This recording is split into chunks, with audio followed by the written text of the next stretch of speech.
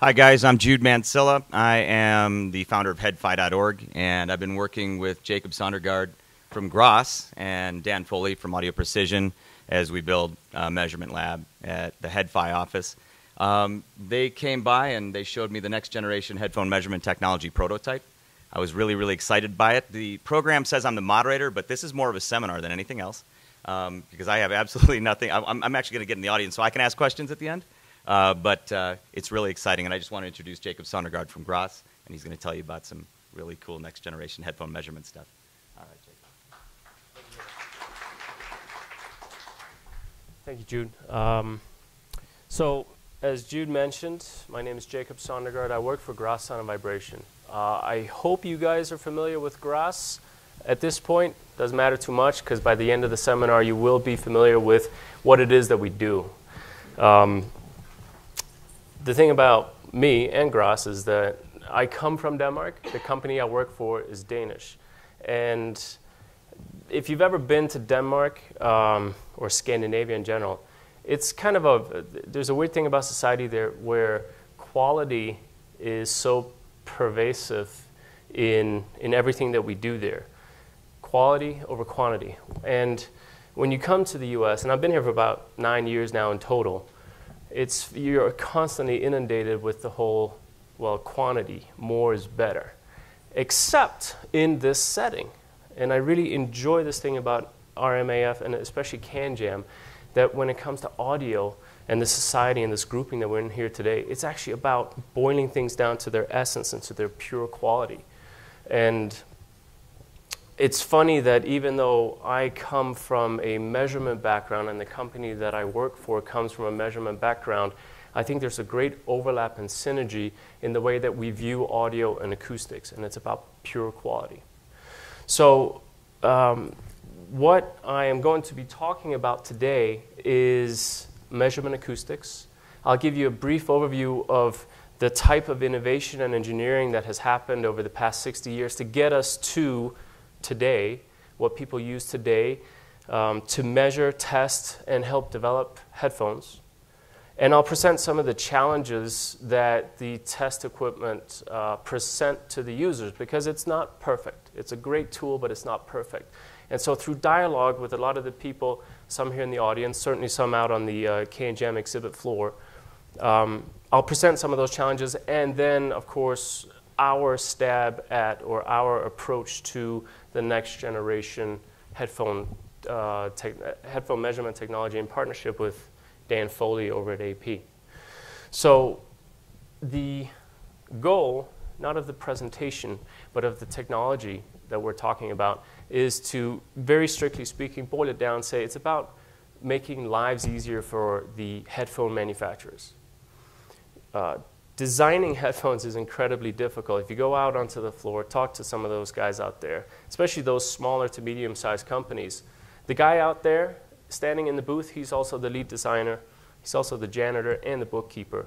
He does everything. And being able to have tools available to them to speed up their process, to help them navigate the design process, just makes their lives a lot easier. And I'm not saying that what we're trying to do is to replace the golden ear. In no way am I saying that, because there are things that we can hear that at present we just can't, you can't show and document on a graph how it really truly sounds. But what I am saying, and the best analogy that I have for what we do, is if a golden ear has an idea and a concept of where they want to go with a pair of headphones, they want to go from A to B, they know that they need to get to point B. But what we deliver to them is a map and a compass that allows them to navigate and track their progress, make the line from A to B a lot quicker and a lot shorter, while allowing them to go through iterations through their development cycle without doing too much repeated work. And it gives them a tool to bring in engineers or technicians that don't necessarily have a golden ear or are trained listeners, but allows them to work on projects that frees up these golden ears to do other things, which for the small, medium-sized companies is hugely important because they do so many other things in their companies. And so the second thing is that for us as enthusiasts, as consumers of audio, the whole idea is that this is then supposed to give us consistently better products that we can enjoy on a daily basis, regardless of whether it's for our profession as audio engineers, studio engineers, or whether it's just because we really enjoy listening to music. So I want to take you into my world, navigate through some of that. And the first thing I want to say is that when we start talking about the measurement technology, the first thing is some terminology basics. I don't want to bore you with it, but basically when I say couplers, that's really sort of the key word for the piece of equipment that we use to transfer between the acoustic world, the audio world, and the electrical domain. These electrical signals we can kick into a high-quality analyzer, and we can start to analyze, manipulate, graph, and share with others in an easy way. Couplers are used for both transmit and receive testing, whether you're testing something that generates noise, like headphones, or something that's meant to receive it, like inline mics, boom mics, PA systems, and so on. Obviously, we're talking today about specifically the small transducers and speakers that go into headphones. Now, the thing about measurement technology is that even though we're here today to talk about the audio side of things, it's been driven for the past 60 years by these other two industries. In particular, audiology has been at the forefront of measurement acoustics. If you look back at some of the old photos, you see the first type of hearing aids were essentially just giant horns that people used to amplify the sounds getting into the ears. And then sort of up through the 30s and 40s, they started figuring out that you can minimize some of these transducers, place them around the ear, and amplify some sound that you pump into an ear. And they started working on these types of transducers, and they quickly figured out that pumping sound into a tiny cavity that is the ear canal and the eardrum and so on isn't the same as just pumping sound into a free field. And so they needed a dedicated test equipment to test these type of things. Likewise, from the telecommunications side, I'm not talking about your small handheld computers. I'm talking about the old first generation telephones with the rotary dials and so on. Before they started doing objective testing of those telephone systems, they literally had people in rooms reading the old Reader's Digest magazines through the telephones, and then readers in other rooms listening and then rating it purely subjectively how they felt the information was transmitted to it. And gave them a mean opinion score from 1 to 5, and if it was more than about 2 or 3, the system was okay to go into production and could be sold to consumers. By the way, a mean opinion score of about 2 or 3 isn't particularly good. It's basically the minimum for intelligibility. But those were the requirements when the first systems came out. Now, the thing about audio, and in particular the head-worn audio devices, is it's starting to take over. It's combining elements from both of these industries. And now it is the driving force in the measurement acoustic world. This is the industry, the CanJam audience out there, this is the industry that's pushing us and working with us to do something more and something better. So this is the driving force now that has taken over. And it makes sense because when you think about what audio products are doing today, obviously everyone's interested in the full audible bandwidth, 20 hertz to 20 kilohertz. Not that all of us can hear to 20K, but that's what you would like to reproduce to really represent the sound that was captured on stage or wherever it was recorded in a studio. You also want a full dynamic range, something that the other industries haven't really been concerned with, because once we moved beyond the old Morse code and telegraph system, the electrical lines that were carrying the voice signals were limited to 3,400 hertz, right? A couple hundred hertz to 3,400 that just happens to capture the majority of the speech energy. But that was basically it, and you didn't have a ton of dynamic range to transmit signals. Likewise, the hearing aid world. The #1 priority for the hearing aid companies used to be amplifying speech signals so that people suffering from hearing loss could communicate in everyday lives and sort of, get on with it without being a total outcast and isolated from the surrounding world. So it was a very limited bandwidth that they were interested in. Now, they're obviously pushing beyond that. You have devices like this that try to incorporate full music reproduction, full audio bandwidth. The audiology industries are trying to push their hearing aids out to 12K, 16K to bring more of the soundscape to the hearing aid wearers just beyond speech, so they can start to enjoy those aspects as well. But those industries are relatively conservative relative to the audio world. You guys are the trailblazers here that are pushing this ahead. So just to be clear, we're not talking about your traditional speakers, 2 speakers in a listening room. We're talking about the head-worn devices, from the in-ear types to the what we call supraoral, the devices that rest on the ear, to the circumoral that completely encompass the ear and sit around the head. So again, some of the nomenclature that we have, if you come up to me and say, coupler, well, we're tuned into the same thing. We're talking about the same thing. If you come up and say ear simulator, we're talking about the same thing. There's some semantics involved there that make them a little bit different, but that's really the 2 terms that we use.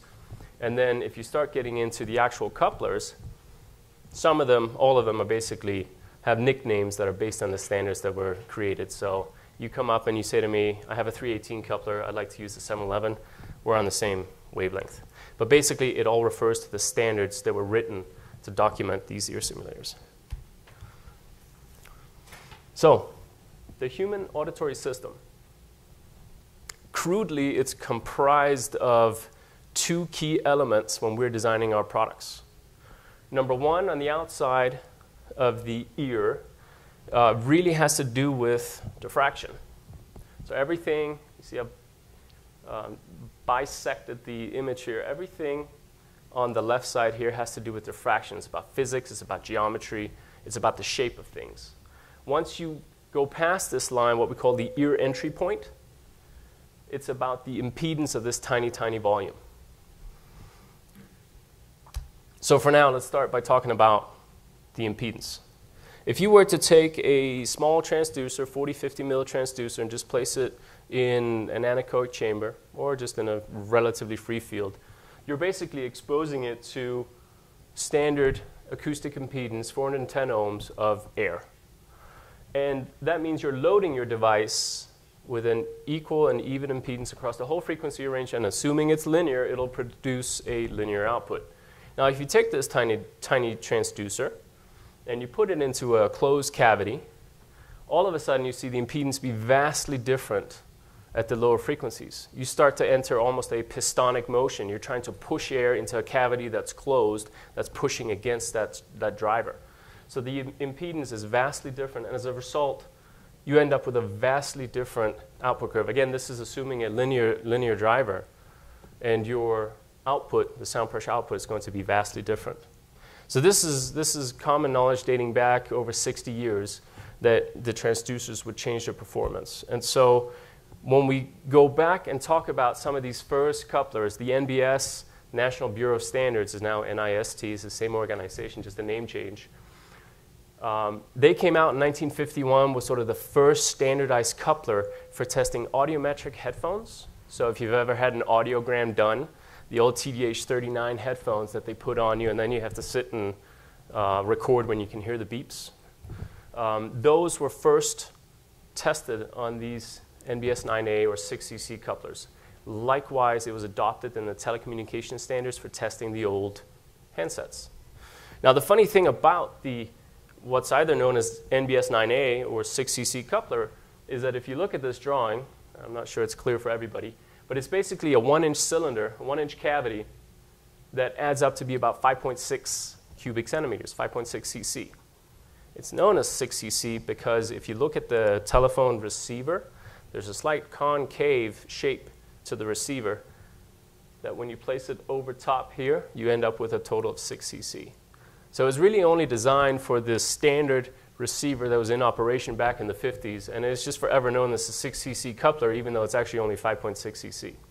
But that was sort of the first attempt at, let's get beyond just a subjective way of evaluating our systems and get into some objective measures that we can take data, we can compare from different manufacturers, different setups, different systems, globally as well as locally.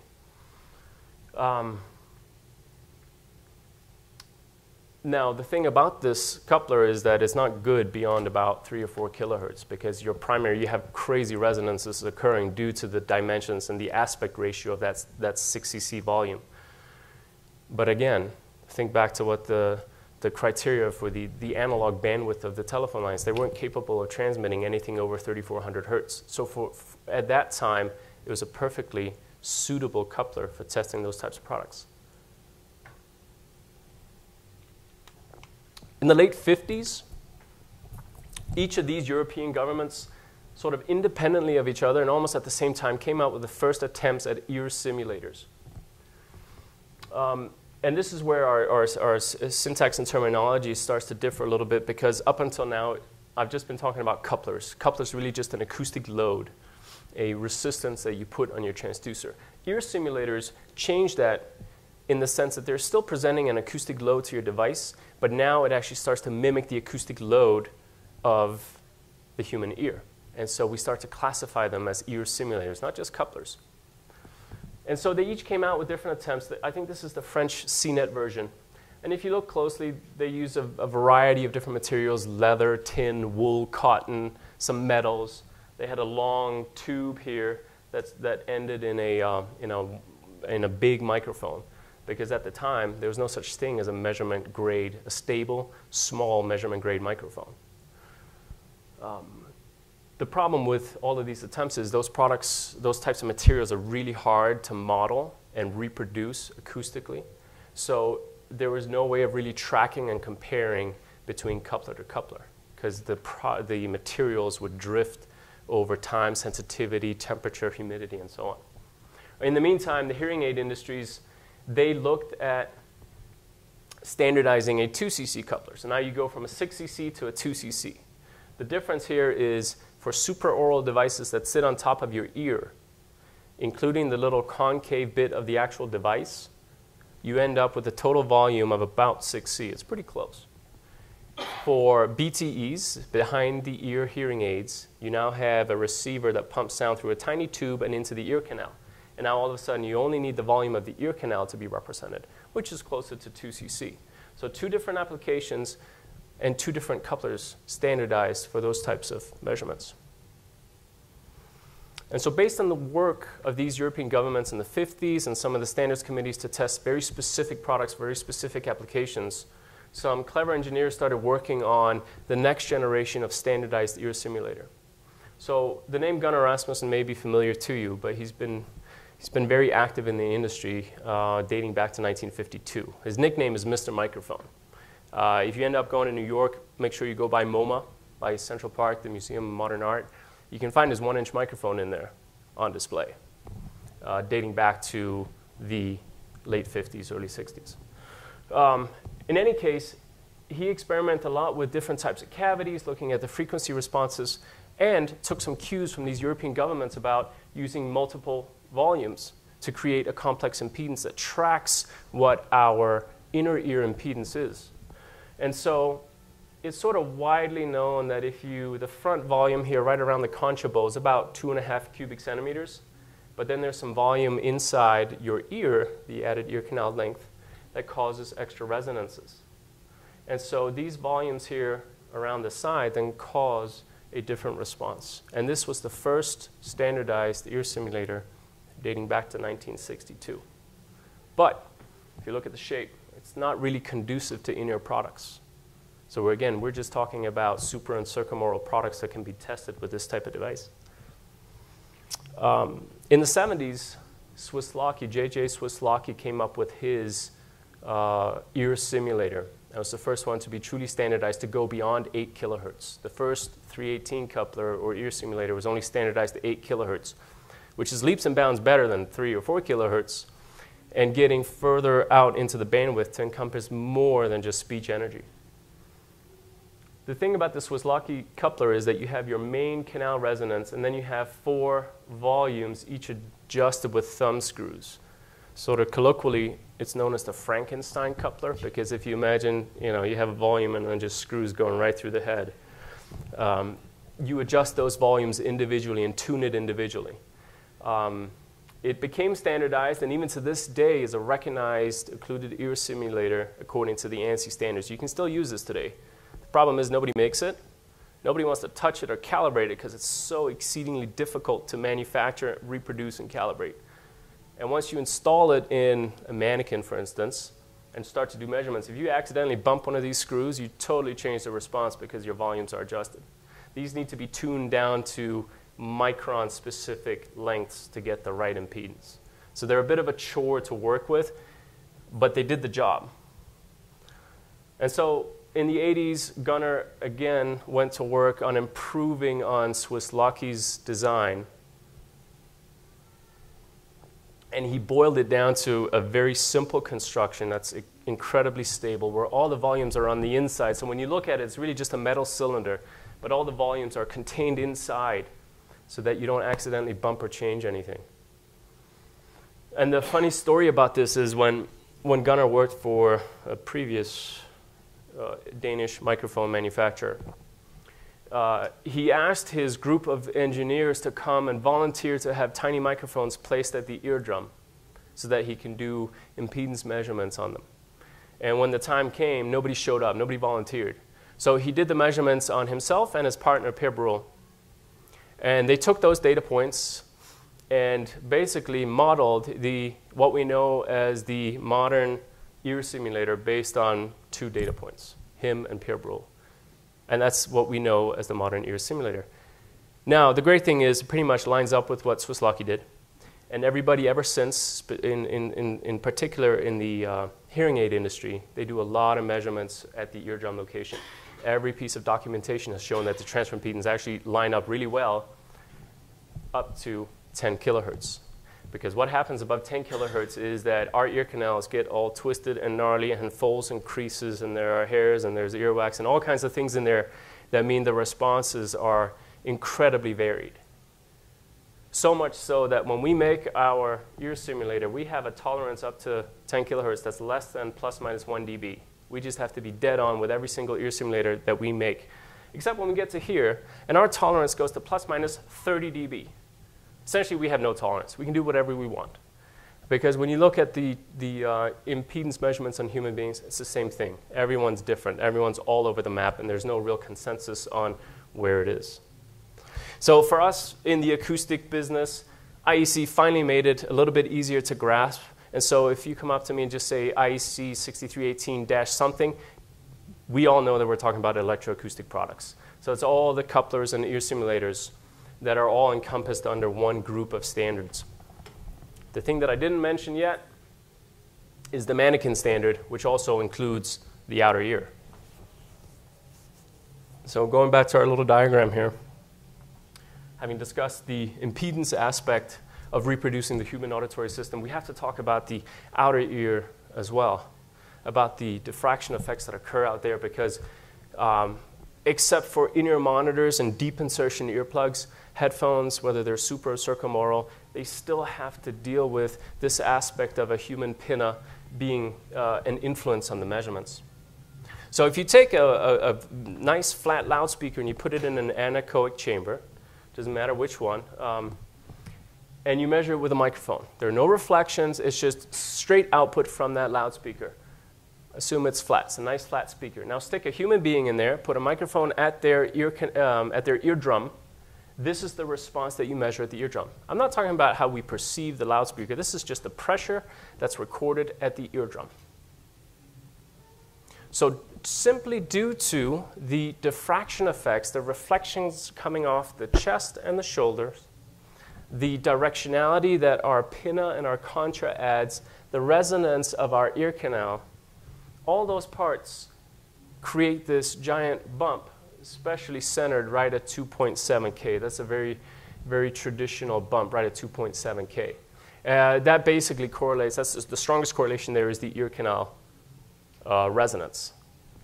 So the next graph will kind of dive into that, because if you take, so this is our response, the black curve, centered peak right at 2.7K. If we were to split our human body into individual components, you'll see how they each play a part in amplifying or decreasing the amplitude at the eardrum. So if you just had a spherical head, you'd see a slowly increasing pressure as you go up in frequency. The torso and the neck, so really below 2 kilohertz, and there's not a tremendous effect on the sound pressure at the eardrum. Now, once you start getting closer and closer and closer to the eardrum, you see the pinna flange here, right at 3/4K. The green curve plays a big role, number 4. Number 3 is the concha bowl, which is this area right in front of your ear canal, has a huge effect on amplifying frequencies, in particular right around 6K. And then, as I mentioned, the actual ear canal resonance right there at 2-3 kilohertz has the largest effect on the overall, what we call head-related transfer function. So the transfer between a microphone in a free field and a human being in a free field. Now, if you think about how sound impacts your ear, it doesn't matter which way the sound is coming from. It always has to go through the ear canal. You can't avoid going through the ear canal. You can sort of avoid going through most of the pinna if you sort of hit right at maybe 85 degrees and get a straight shot at the eardrum. You still need to go through the ear canal. So there's always going to be a very dominant amplification right at 2.7K. Talking about that ear canal, though, in the 70s, when the mannequins were standardized, when the Swiss-Locky couplers were standardized, when this pinna was standardized, did it really matter what the actual ear canal shape was when your products looked like this? Cylindrical yellow foam plugs, great, fit right in a cylindrical ear canal. Stacks, headphones, speakers on your heads, probably doesn't make too big of a difference. Telephones or behind the ear hearing aids, probably not. And so the equipment that's been around since essentially 1972 with the Swiss-Locky coupler, later the 711, and the Kemar mannequin, has been using this technology.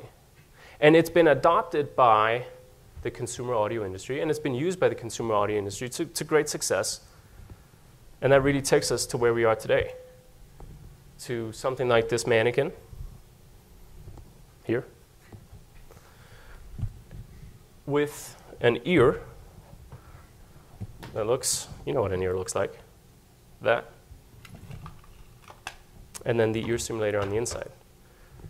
And that's really what we're talking about to represent the human auditory system. Now, the proof is in the pudding. Look how close this is. It's almost identical. So it does a great job of representing the human auditory system for all types of measurements, both for hearing aids, telecommunication devices, as well as consumer audio devices.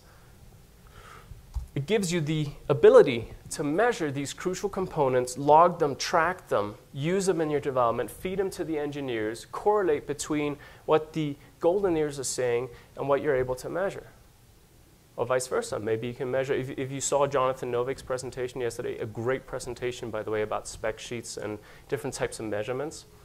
Certain distortion products, you can track these and measure these. You can correlate them to how your golden ears feel that they impact the audio response or the sonic signature of the headphones, for instance.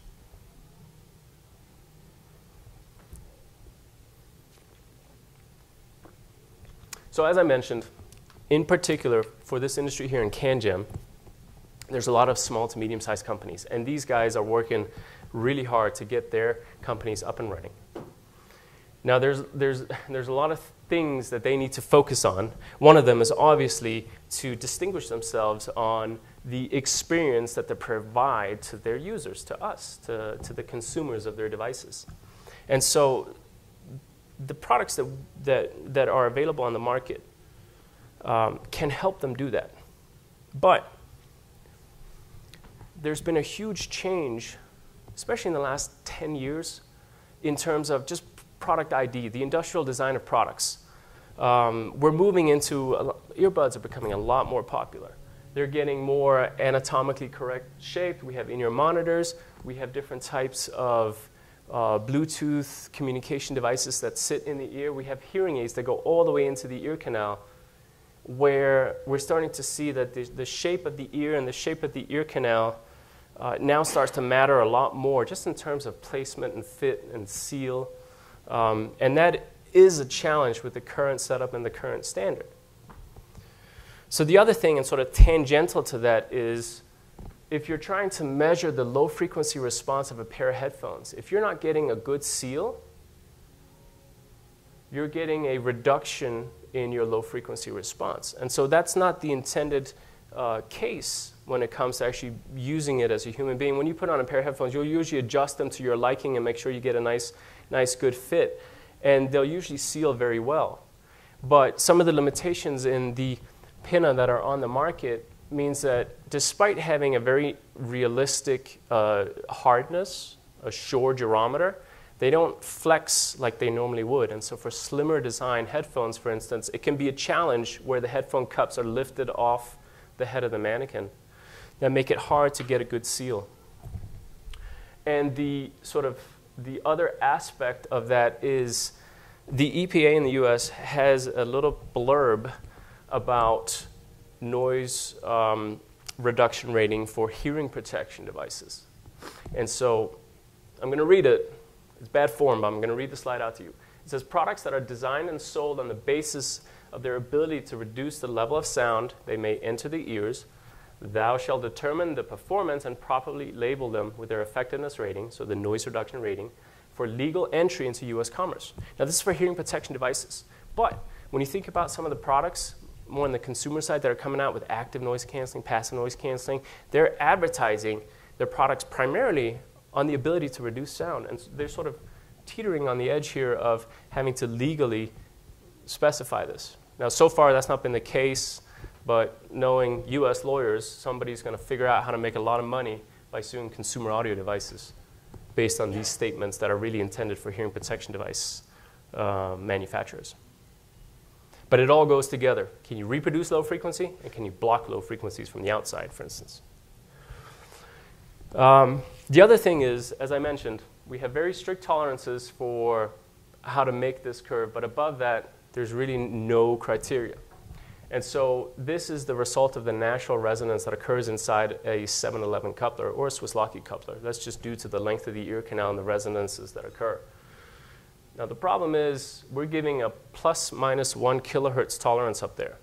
So even though we are great at manufacturing these down to within a couple hundred hertz up there, it still gives you, if you have two peaks that are slightly off, a huge variation in what the output response would be. At the same time, just operating on this type of resonance means it's very hard to attribute any qualitative value to the output that you're getting from your devices, because you're not really sure exactly what the amplification is from the system. So in that sense, and going back to the terminology, the 711 coupler is standardized as an ear simulator below 10 kilohertz, but just as a coupler above. So everybody can agree this looks right, below 10 kilohertz. Above, at that point, it's just a load. Not realistic, but it's a load. So it's better than nothing. But that's obviously a huge problem trying to operate there. And what I say to our customers is that your response there above 10 kilohertz is more of a binary thing in the sense that you either have output from your headphones or you do not have output. Don't spend too much time figuring out if it's smooth or at that point, use your golden ears. Okay? It's very, very difficult to attribute anything up there because of the shape of this. And so the other thing is with the transducers that are used in the ear simulators, they have a noise floor somewhere around here. Now, the blue curve is a map of the US minus Florida. Also happens to be the threshold of human hearing. And so if you give yourself, which is pretty common, a 10 dB signal-to-noise ratio when you're doing your measurements, there's this entire area down here where the golden ears, or even just general consumers, can actually hear what's going on, but we can't measure that. So there's a gap in information available to the users,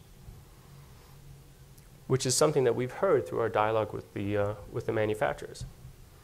Now, I don't want to spend too much time on this, but sometimes it can be very difficult to look at charts and graphs and plots and numbers and correlate that to what the golden ears of the trained listeners are saying. Usually, manufacturers will have specific terminologies that they use that are standardized to them. But if you are looking for terminology, Delta put it's almost like a library of terminology that you can use to help use scales of 1 to 10 for all types of different metrics relating to the sound. So rather than a golden ear talking about mid-bass, high bass, saying that there's something muddy or cloudy or deep, and the engineer's thinking, how do I correct for that? If you don't already have great terminology there are ways you can help bridge that gap, and hopefully the measurement equipment can get a little bit better to make it easier to do so. So basically, when we boil it down, it's really about, if we do our job on the first 5, we increase our repeatability, we increase our accuracy, and we reduce the time for these manufacturers out there that they have to spend fiddling around with these challenges. They can get their products out to launch, and ultimately we can get better products that we can listen to. So taking all these things, all these dialogues that we've had, and combining them with some of the things that we do like, because there are a lot of aspects to the current equipment that is fantastic, that we can use, that everybody can agree on, is a great representation of what the headphones are exposed to. And we come out with our approach here. So to address the first one about the fit and the placement and the seal, we've come out with a new ear. Now, it doesn't look any different to the outside because the actual shape of the pinna is pretty much the same. But what we've done is we've integrated the ear canal and we made it anatomically correct. So it's based on hundreds of 3D scans. So rather than this cylindrical thing, you now have the first bend of the normal double bend of a human ear canal. We can't do the full double bend, so basically very, very deep insertion products are still going to be limited here. But this is a vast improvement. And the other thing is removing a little bit of the material, not really changing the geometer, but removing some material back here allows the pinna to flex just a little bit better. So when you look at the mannequin from the back, you see the left side, under the load of supraoral headphones, flexes a lot better as opposed to the right ear, which is the traditional pinna. The shape is essentially the same, but just these modifications improve that flex and that seal. What that means is if you're taking a pair of in-ear devices and you measure 100 times, your standard deviation is going to go from one standard deviation, one sigma, about 6 to 9 dB, to down below 2 in the low end. Just from changing to something that's more anthropomorphic, something that's more human-like.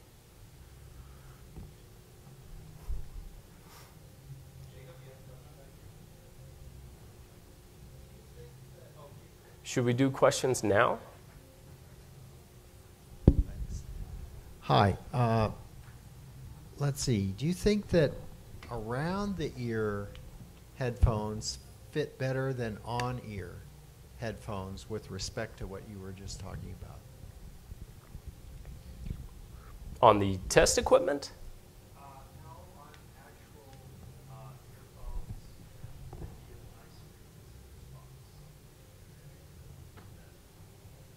I think we should sample the audience rather than me talking for everybody here. I think, personally, I think the circumoral, the ones that really encompass the ear, open back, are generally better. But again, I don't have ears that protrude particularly far, and so and they collapse towards the head like most ears do. You can feel your own ears if you want.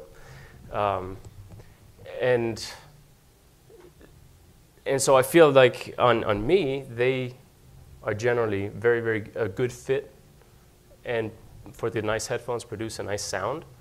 But it's a limitation with the current equipment, test equipment, that makes it very difficult to reproduce those tests. So when you listen to the headphones, you know that they sound good. You know that there's a bass response there. But when you put it on the equipment, the ear would kind of just lift it ever so slightly and create leaks. And so if you create leaks, you lose your low frequency, your bass response.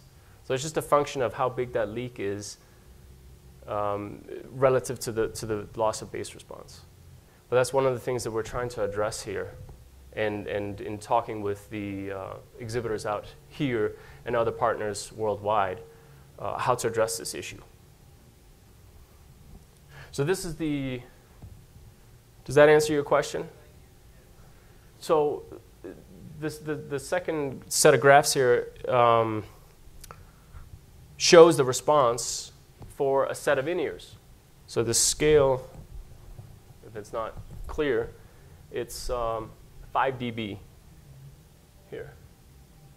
So you see the response here is all over the map for the traditional style just because it's so difficult to fit them. And this is what the manufacturers deal with.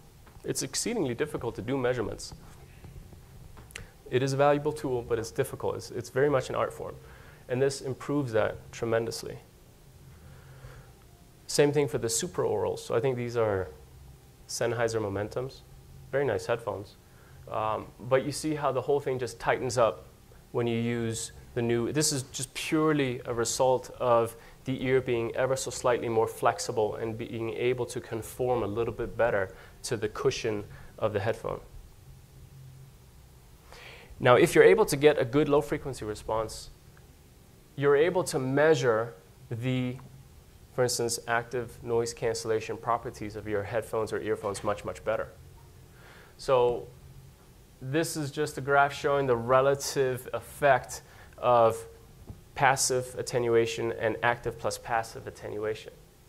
So passive really doesn't do anything above 1 kilohertz, whereas the active really kicks in at the low end. These particular in-ears are tuned for 150 hertz, which happens to be very, very close to the drone of a jet engine when you're flying. So these are very comfortable to wear when you fly, for instance. To address the high frequency aspect, which is so difficult to work with, the new ear simulator that we are coming out with and proposing has a totally different high frequency response. There's two aspects that I would like to highlight. Number one is that we split the resonance. So rather than having this one nasty curve, you now have two smoother, softer curves.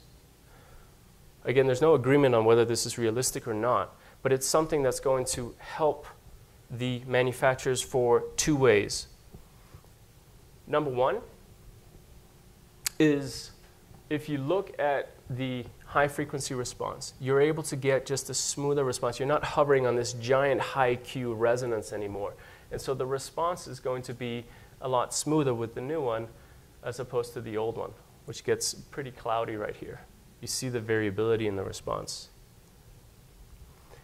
Number two is, if you looked at the curve, actually above 13K, the output of the ear simulator is going to be much, much higher.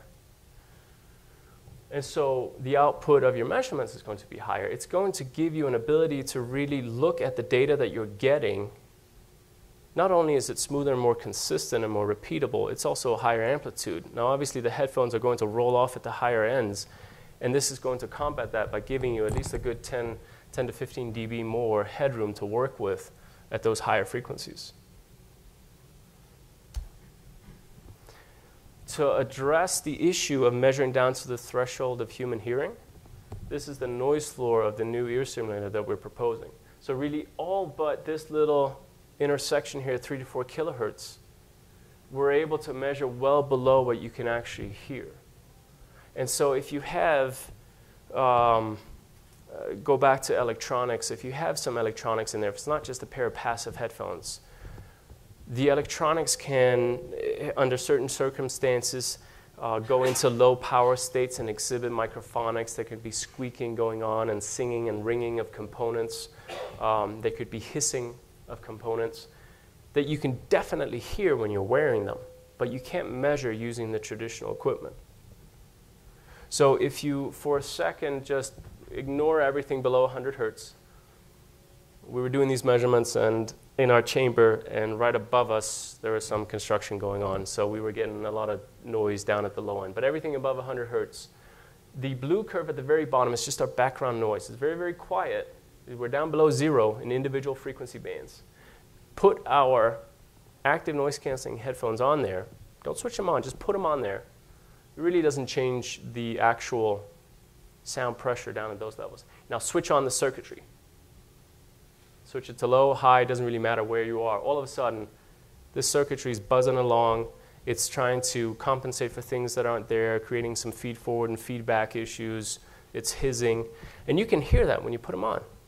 But you couldn't measure that. If you remember the noise floor, the absolute noise floor of the existing 711 coupler, sort of right in here between 10 and 20 dB in individual frequency. You can't even see that. It's drowned out in the noise floor of the system.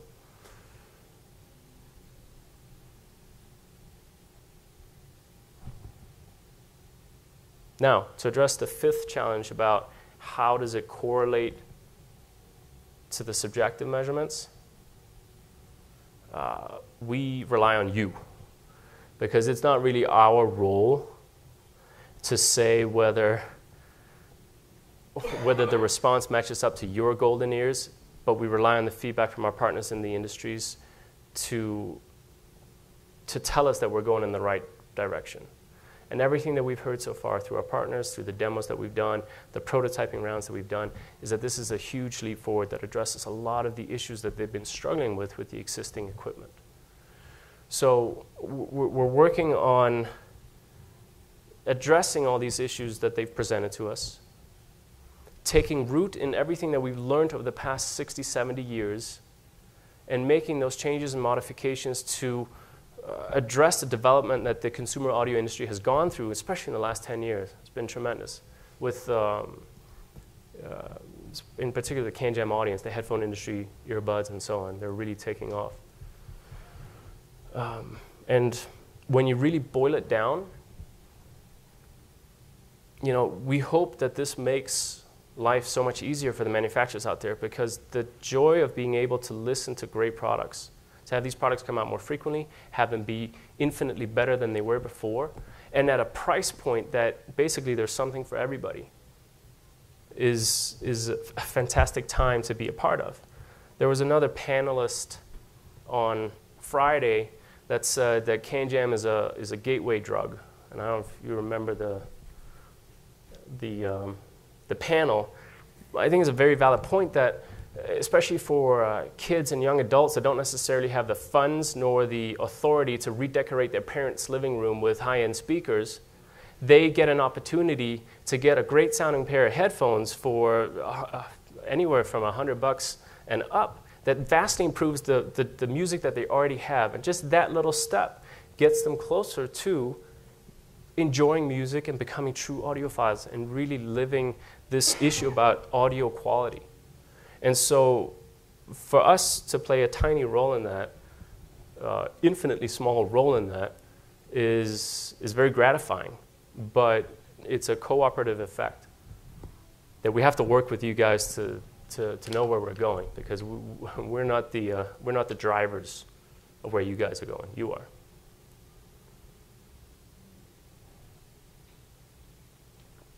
Dan, do you want to say a few things?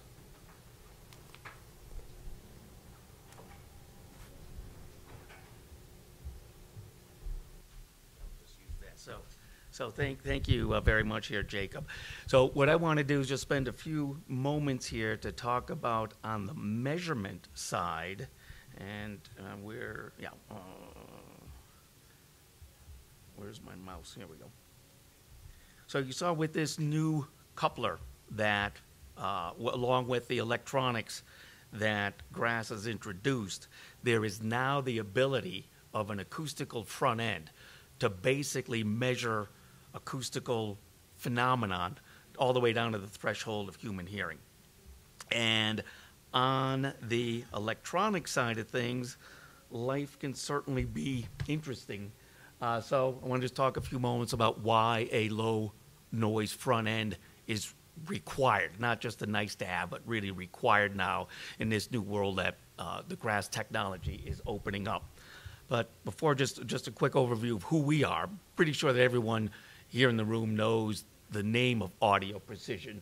But just to give a quick background for those of you that might not be familiar with the company, we're now 31 years old, and it's a spin-off from Tektronix. So these four gentlemen started the company. They actually were the primary engineering team that developed the first audio analyzers from Tektronix back in the 70s. And then they created Audio Precision in the early 80s. And one of the things that I really love about working for AP is that we're involved in all facets of the entire audio signal chain, working for the chip companies, transducer companies, et cetera. So that gives us kind of a unique perspective of what's happening in audio.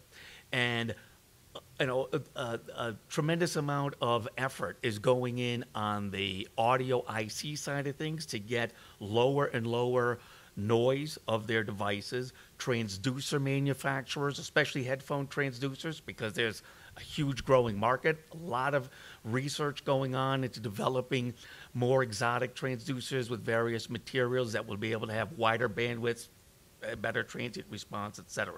So all of this is meaning now that the equipment, the measurement equipment itself, needs to be operating at a higher performance level. So let's look at some basic math in here as to what's going on with any acoustical system, whether you're talking about speaker measurements, measurements with couplers, what have you. It starts with this device called a microphone. So a microphone is going to take the air pressure that impinges on the diaphragm, converts that to a voltage. And all microphone spec sheets provide a sensitivity relative to 1 Pascal. And in the sound pressure level world of decibels, sound pressure of 1 Pascal is 94 dB. So when you see a spec sheet on a microphone that says this microphone, for example, is 50 millivolts per Pascal, well, then what that means is when there is a 94 dB SPL sound field that the microphone is exposed to, the voltage that's coming out of that microphone is going to be 50 millivolts. Now, when we look at the threshold of hearing, and actually you saw what the curve that Jacob said looks like the United States minus Florida due to climate change, that little part of Texas in here that's actually dipping below 0 dB SPL. Well, 0 dB SPL is a physical sound pressure level of 20 millionths of a Pascal.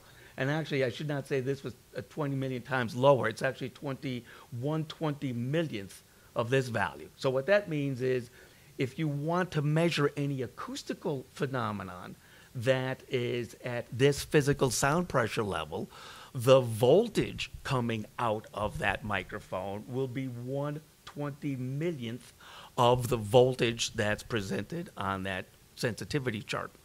So a typical coupler is about 12.5 millivolts per Pascal.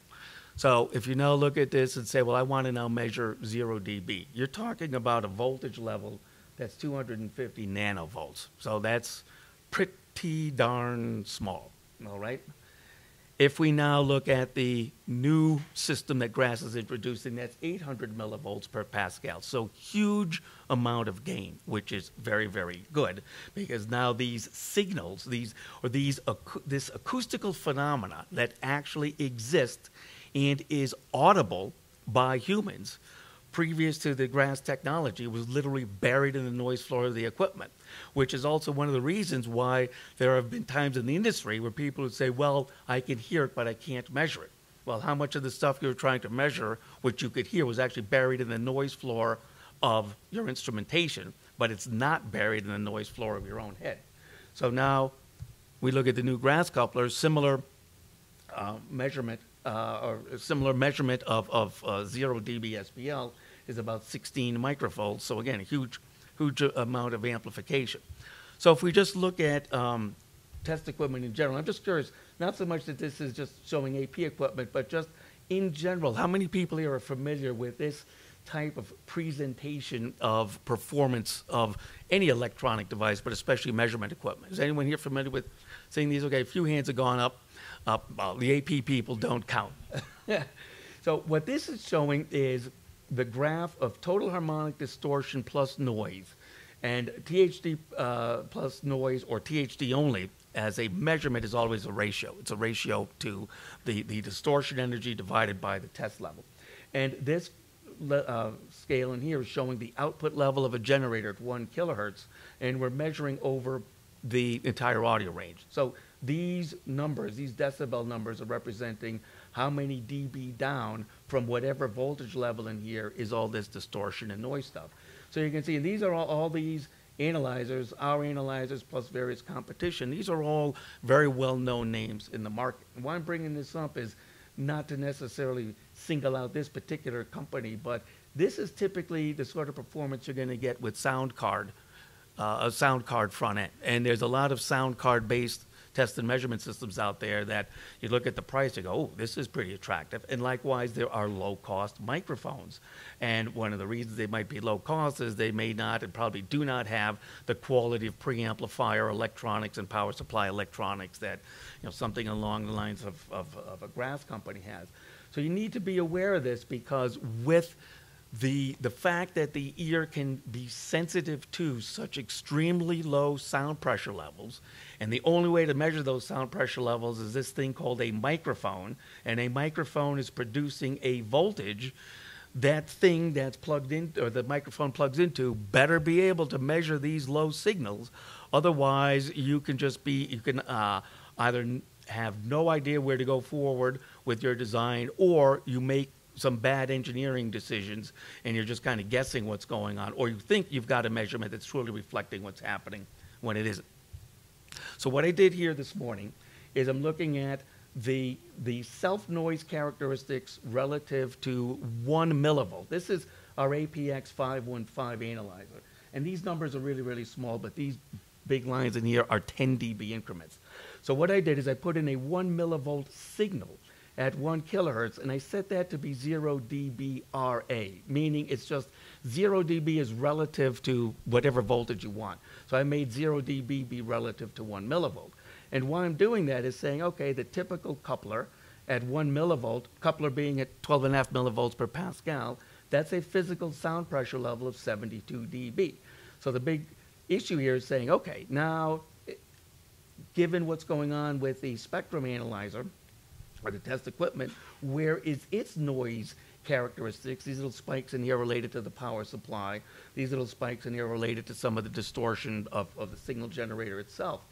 But relative to this 72 dB level, when we look at what's happening with the performance of the analyzer, so this would be 62 dB SPL, 52, 42, 32, 22, 12, 2, where are we at now? I didn't do too good in math when we got to the negative numbers of the number line. So we're pretty darn low in here. So if we go down to what would be 0 dB SPL, so that would be roughly in the minus 72 dB range, you still see that any of the inherent, let's say, junk noise of the test equipment, in this particular, the Model 515, its power supply related harmonics and distortions related to the generator are still 10 to maybe 15, 20 dB below this extremely low voltage level. Now, what's the difference between the blue curve and the red curve? This is an FFT, and the FFT, in the case of the AP world, there can be FFTs of all various resolutions, and likewise, systems, lower cost systems that might be attractive to because of the price, in particular if the price is zero. One of the things I recommend is well, two things I want to recommend is, number one, any system you're looking at, be it AP or whatever, you want to do this measurement. You want to have the system be able to do a measurement with FFT analysis to characterize what is going on with the system itself. Secondly, if the system can have a very high resolution FFT, so this FFT here was a 64,000 point FFT, meaning there's 32,000 FFT lines or FFT bins between basically DC and 20 kilohertz. The red curve here is the highest resolution that we offer at AP, which is 1.2 million data points, which means there's 638,000 FFT lines. So what's happened is the self-noise in the instrument is now dropped by several dB, in fact, almost an order of magnitude. Any components that are inherent in the instrument itself will still be there, but any broadband noise energy drops down lower. So how can this be used in the acoustic end of things for characterizing headphones or electronics that are going to be driving the headphones?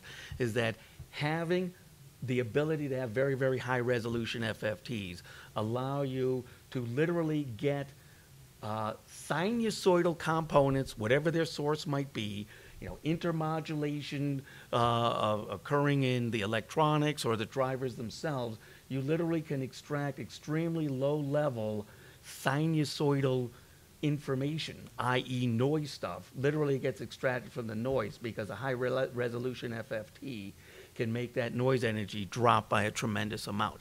But it all starts with the inherent noise of the test equipment itself. What's going on with anything regarding to its power supply, what's going on with the inherent distortion of the signal generator. And when you talk about with electronics and data acquisition systems where it's inside a computer, or you have very, very densely packed electronics, you know, the more stuff that you're trying to put in electronics in a smaller package, more crosstalk you have, more general junk in there. And when you do these sorts of self-tests of the instrument, you'll be seeing much more distortion and noise than you would have otherwise. So the big takeaway here is that probably the biggest takeaway is you want to characterize your measurement system, regardless of whose it is. In particular, if you have the ability to do FFT analysis, and the larger the FFT sizes that the test system is able to get, the greater the amount of resolution you can have, and thus the more detailed information you can extract. So I am done. Yes? In the slide that you showed me 2 slides ago with the THD plus noise. Yep. Yeah. Bannon, can you use a microphone? Oh. I don't know. Are those vertical jumps just gain switching, or is that something? Yeah. Good point here. So these vertical jumps are the auto ranging circuitry in here. Okay. So that's the other thing when you talk about these lower cost, data acquisition systems, anything with a sound card in it, there's not going to be auto ranging circuitry. So what's happening in all of these analyzers, the manufacturers have put in high precision resistor ladder network and voltage sensing, comparator circuits that say, oh, the input voltage is now this, I'm now going to jump to the next range. So with auto ranging, if it is appropriately implemented, what that's meaning is that at low signal levels, you can be jumping down to appropriate ranges to maximize the number of bits available in the A to D. So what's happening there is when you see those vertical jumps, that's when the voltage was approaching the upper limit of that particular auto ranging voltage threshold, and then it jumps to the next level. Just one more question. So this new G.R.A.S microphone in combination with your system, they've got this order of magnitude nearly sensitivity increase, or more than order of magnitude. Does the noise floor of the microphone also increase by an order of magnitude? Do you know? Or is this just, I guess my question is this to get around microphone noise floor, electronics noise floor, or both? Which one is the contributor? Both. So the whole idea is to drop the noise floor. And that's both to compensate for the acoustic, the thermal noise of the actual capsule itself, and for the electronics. So it's reducing both.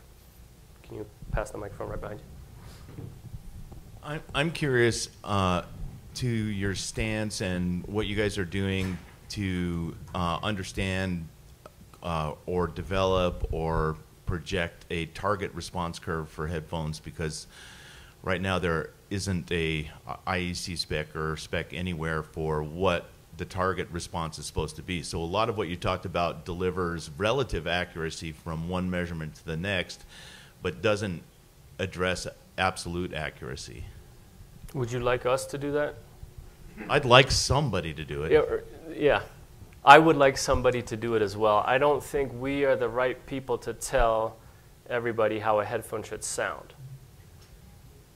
I don't think we're the right people. And you're right, because when you go out to every single manufacturer, everybody has their own curves. They're all based in one sense or another on the head-related transfer functions, with a lot of tweaks and modifications and twists to accommodate their style, their brand, their image, and so on. But I don't think we are not going to go out and state, thou shalt make a headphone according to this compensation curve. That's not our role.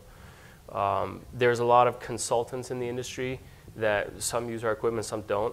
Chris Struck, if you're familiar with him from CGAS Labs, he's very active. He's done a lot of AES papers on modified diffuse field response as an ideal headphone compensation curve, or a modification of the free field, sort of an averaging of the free field, especially with a frontal bias because a traditional listening room usually incorporates 2 headphone towers at the front. And so if you take head-related transfer functions that really average, a lot of it's centered from the -30 side and +30 side, you get a pretty good approximation of the sound. But it's not our role to say whether that's accurate or not. That's really, I mean, I would love it if there was an industry board that would agree to something, but I don't think we're that. We would love to cooperate on it. Let me put it that way. You certainly calibrate your microphones for measuring speakers for flat. Correct. But then there's the question of how do you create and develop headphone measurement equipment that you know is accurate relative to flat when there is no accepted flat. Correct. And so it's very difficult. And so the thing that we can do is base our equipment in the scientific world and in the physical world and on the physical measurements that have been done on human subjects and say, this is what the physical effects will be on a human, and here you have the comparable objective measurement equipment. Now, if you need to do some tuning and compensation to address the way that you would like your headphones to sound, go ahead. But at least we have a system where you can compare apples to apples that has the traceability in the physical world. But I would totally endorse a standards group from the industry to talk about what would be ideal and how would we go about doing that. And then one quick comment, your ability to fold that ear back is great because I have so much problems with it. It's difficult. Yeah, it's really cool to do. it's very difficult, and it's minor changes, and we would love, again, for somebody to bring this up and talk. And this is a sneak preview. We're not coming out for another month or so with this, but this is the audience that's really driving us and really pushing us. And so this is our opportunity to kind of give you a heads up that we are working on this, we are listening, and especially that comment is a big deal, as you just mentioned. Yeah. It's super hard Yep. to get them on there. Yep, agreed. There's 2. You have a mic right there. Yeah, you answered one question for me in terms of when this will be available. As somebody about to buy some of this gear, so in about a month, do you expect the price points to be, as a percentage, approximately the same? Does this replace the previous gear, or is it an upgrade and it's X amount more, or do you know that yet? We're not set on that, and I prefer not to talk pricing in this setting. It is going to be a very high-end R&D tool to start with until we get some momentum behind this. But to put it into perspective, making a transducer that measures below the threshold of human hearing is exceedingly difficult to make it accurate and stable over a 20-year lifespan.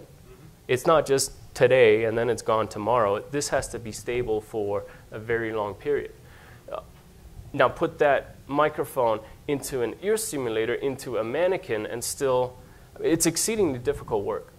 And so yes, there will be a premium for something like this, and I don't think the 711 coupler will necessarily just be written out of the bylaws. You've seen the Swisslocki standard. The Swisslocki coupler has been a standard for 40-some years now. Now I know from Chris Struck, who runs the working group that chairs S3.25, the Swisslocki coupler is written in as a legacy coupler, and on the next iteration will be written out. So it will no longer be a valid measurement. Maybe 30 years from now, 711 coupler will reach the same fate. And I don't know if this will replace it, but this is our approach. And if you are familiar with standards committees, which I'm sure you are, sometimes they can get very political. Sometimes they can get very laborious and time-consuming. And in a sense, we didn't really want to sit on our hands knowing that we had all this feedback and all these issues that the industry was dealing with. And so here's an approach. Let's see where this takes us. And if we can agree that this is a step in the right direction, great. And then let's talk about if it can be standardized. But that's a whole different matter. Jude. Will the new technologies, both the pinna, the stimulator, will they be available for G.R.A.S only products? If so, which G.R.A.S products? Will it be available for other manufacturers? For the time being, it's intended to be for our products. If it can interface with others, maybe. We haven't really we haven't even released it yet. Okay. Let alone thought about putting it into different packages. But the intent is always to make it 100% backwards compatible. So if you have G.R.A.S gear, the intent is that you can install this into existing G.R.A.S gear. We have just a few more minutes. Yes. So if we already own your 711 coupler and pin eye, what do we need to upgrade to this new high sensitivity version? We need the pin A and we need the new microphone. Yeah, the new ear simulator. And we can use our existing calibrator and the little tray that the ear sits in and all that sort of stuff. Yeah. Okay. Yeah.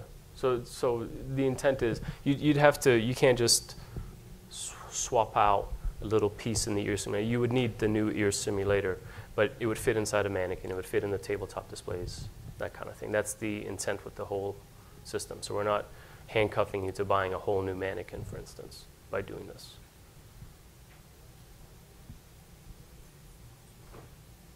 One more. Audio Precision for having. I want to thank Audio Precision for having such incredibly good technical support. I have saved dozens and dozens and dozens of hours just by giving you guys a call. So thank you very much. Well, thank you for saying that. So appreciate that. All right, I think that's it. Cool.